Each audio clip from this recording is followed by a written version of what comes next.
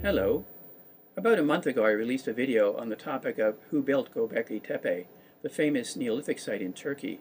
And among the comments I received on that video, a recurring theme were the three enigmatic objects that occur at the top of Pillar 43 at that site.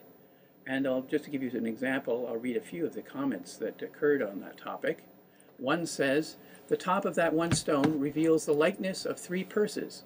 I seem to remember that there are a multitude of hieroglyphics in Egypt showing figures carrying exactly that same shape of the item in their hands, beyond a coincidence." The thing in Egyptian iconography to which this particular commenter refers is probably the Ankh symbol, which I think many of you will agree doesn't really look a whole lot like a handbag. Another one says, "I noticed those too. If they were in Egypt, Tigris Euphrates, and in the Americas, that poses new questions about the mobility of ancient human societies." Yet another says, "And yet you omit saying anything about the pillar with those etched handbags that are always noted or carved in Sumerian self-documentation relating to their gods." And this one says, "Another video says the handbags of Babylon represented portable temples, the square bag representing earth, and the arched handle the heavens." While some people are happy to interpret these things simply as baskets or handbags of some kind, perhaps for carrying seeds, others want to attach mysterious significance to them, in some cases even associate them with some extraterrestrial civilization, claiming that these might be laptop computers or even anti-gravity devices, while others associate them with something religious, perhaps as representations of the cosmos or deities. Given the great deal of interest in this topic, I thought I should do a video specifically on it. And in this one, what I'll do is I'll discuss the issue of whether or not these are actually handbags or baskets or buckets or something like that. And if they are, whether or not it's significant that similar kinds of things are found around the world. And finally, I'll offer an alternative interpretation of these three symbols at the top of Pillar 43. A number of authors who would like this image on Pillar 43 to be some kind of mystery have suggested that these objects with handles are similar to ones pictured some 7,000 years later in Assyrian art. Here we see what seems to be a metal bucket, usually held in the left hand of either a human being or some winged mythological creature. With the other hand, that person or creature holds what appears to be a pine cone, and may be using the pine cone to splash either water or pollen from the bucket onto a tree. This seems to be a sacred tree found in Sumerian, Babylonian, and Assyrian images of rituals. Some of these authors have also pointed to other purse-like or bucket-like symbols found in various parts of the world, including this example of an Olmec relief from Mexico, and perhaps even stirrup-handled bottles from pre-classic Mexico. And some people also draw attention to these stone objects from the Giraffe culture in southern Iran as potentially being similar to those symbols on Pillar 43. Of course, it wouldn't be particularly surprising if cultures around the world use some kind of basket or bucket in order to collect things like seeds and berries. However, rather than accepting a mundane explanation such as this, some authors turn to interpretations that they apparently consider to be far more intriguing. For example, Sullivan suggests one possible theory for the proliferation of this image is its simple and straightforward representation of the cosmos. Thus, Sullivan appears to consider the so-called handle of this image as analogous to the vault of the heavens as represented by the goddess Nut in Egyptian iconography. However, notice that the goddess Nut is emblazoned with stars. The handles on both the Göbekli Tepe objects and the Assyrian ones are not. In a similar vein, astronomers Martin Sweatman and Dimitrios Tsikris suggest that the boxes with handles from Göbekli Tepe might represent sunsets or sunrises. But the fact that these occur in a group of three raises some problems with this argument. Had it been a pair of these objects, one could make the argument that they represented, for example, the summer and winter solstices. But it's hard to imagine how a triplet of sunrises or sunsets makes any sense. A more straightforward and mundane interpretation of this symbol, whether or not as a basket, would seem more likely. And at first glance, Baskets, whether ancient or modern, are such a common type of artifact that it would not be particularly surprising if people at Göbekli Tepe had them.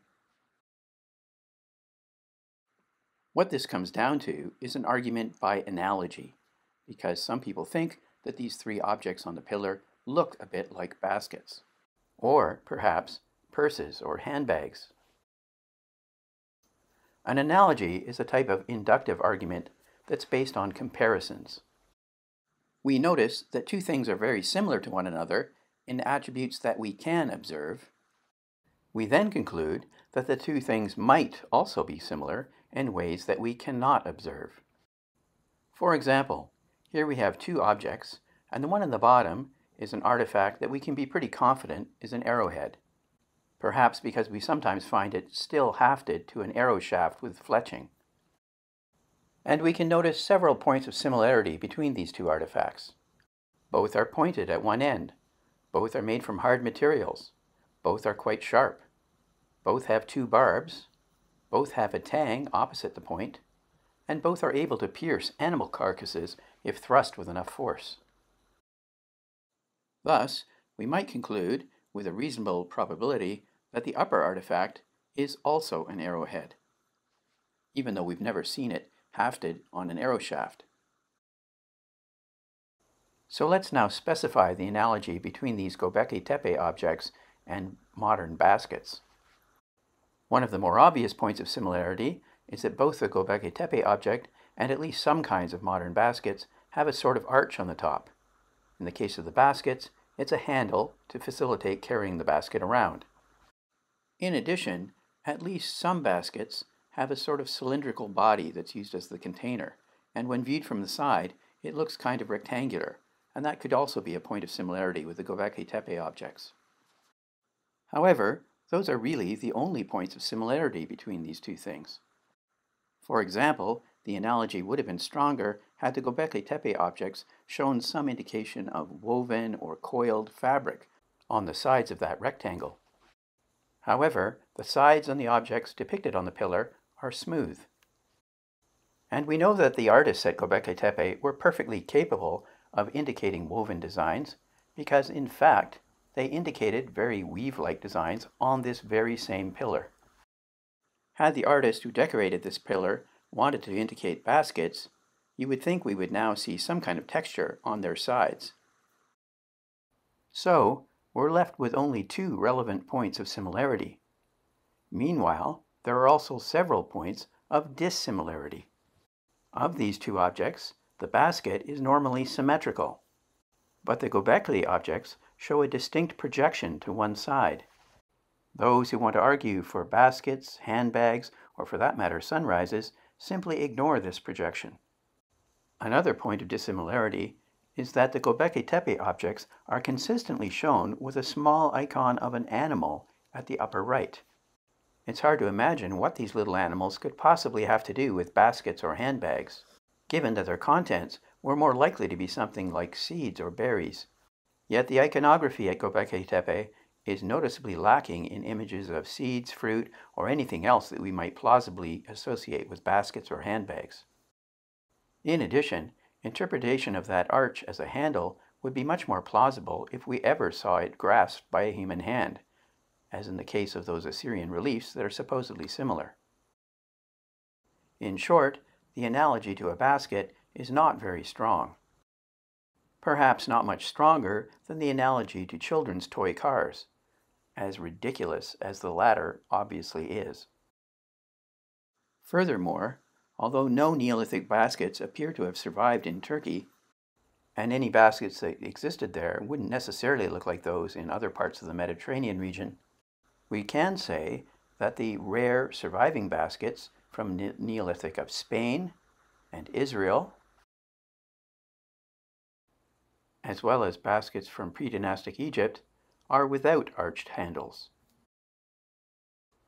Even baskets shown in New Kingdom art are without handles, as their bearers carry the baskets on their shoulders. Analogies to buckets, like the ones in Assyrian reliefs, don't fare much better. There is no question that these are metal buckets, similar in some ways to this bucket from Iran that dates to about 1,000 years ago.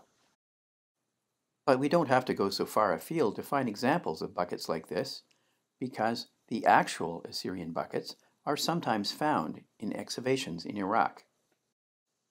They're made of copper or bronze, or occasionally even silver. And we even know what the Assyrians called these buckets, because they are described in texts. They are dalu, and Akkadian dictionaries define dalu as vessels for drawing water. So these buckets had a perfectly practical purpose, even though they were occasionally also used in rituals. And we don't need to cite analogies to vessels in Mexico or Australia, or even at Göbekli Tepe, in order to explain their presence in Assyrian art. And there's certainly nothing in Assyrian texts to suggest that they are, quote, a straightforward representation of the cosmos. They're just water buckets. And making a big mystery of it makes about as much sense as ascribing cosmological significance to the Jack and Jill nursery rhyme, which, after all, also prominently features a bucket. And if the analogy to buckets is no more compelling than the one to baskets or handbags, what might these symbols at Göbekli Tepe actually indicate? Well, it's probably not something analogous to the stone objects from the early Bronze Age of Iran. These solid stone objects are almost certainly weights for use with a beam balance in order to weigh produce. We currently have no indication that the early Neolithic people associated with Göbekli Tepe had any knowledge of beam balances or weights. So we still have to look elsewhere. One potentially simple and straightforward explanation, to borrow a few words from Sullivan, is that these might indicate the actual buildings at Göbekli Tepe. Given that the pillars at Göbekli Tepe are too unstable to remain standing erect on their own, it's highly likely that they depended on a roof structure in order to stabilize them. And in an article I published in 2011, I hypothesized on the basis of the differential heights of the pillars that this probably would have been a somewhat vaulted or domed roof, perhaps a thatched one. And if my conjectural reconstruction of this roof is even approximately correct, it's possible that that arch on the tops of these objects represents the dome of the roof. This interpretation also accommodates that projection on the right side of these objects, because some of the Göbekli buildings appear to have had an entrance passageway, sometimes with a formal stone doorway called a U-stone. My conjectural reconstruction of what one of these buildings might have looked like bears several points of similarity to those Göbekli Tepe so-called handbags, including the dome of the roof, the side walls, and the projection to one side. And one other relevant point of similarity is that each structure at Göbekli Tepe seems to be associated with one prominent animal, such as a fox or wild boar. Thus it seems possible that these more prominent animals represented the clan, lineage, or totem of a particular social group that was associated with each of these buildings. And the small animal icon to upper right would thus identify which three buildings were meant to be represented by these symbols. Although this interpretation could also be incorrect, the fact that there are more points of similarity between the Pillar 43 objects and the buildings at Göbekli Tepe than there are to baskets, handbags, or buckets arguably makes this a stronger analogy. If those objects on Pillar 43 do represent buildings, then that weave-like pattern that I mentioned earlier could represent the ground or vegetation on the ground, while that row of little rectangles could represent a track or pathway. Of course, we all have to admit that none of us really knows for sure what those three objects at the top of Pillar 43 really are. However, even if they are something like baskets, handbags, or buckets, one doesn't have to attach a lot of mystery to that, because it's presumably true that such artifacts were invented independently in many parts of the world. So the fact that you see a basket in Mesoamerica and you see a basket in Iraq or Turkey or the Indus Valley doesn't mean that there were connections between the people who made those things. A basket or a bag is a pretty obvious kind of technology to make. and it doesn't take a genius to figure out how to make them. However, as I've tried to argue in this video, I think there's a simpler explanation. I think that these images are actually showing the buildings at Göbekli Tepe itself, and that they had some kind of curved roof, perhaps a thatched one, as in the reconstruction I provided here today. Anyway, as the research continues, maybe we will find more pictures of these things and we'll have a better idea of what they actually were and were used for. Thank you, and stay safe.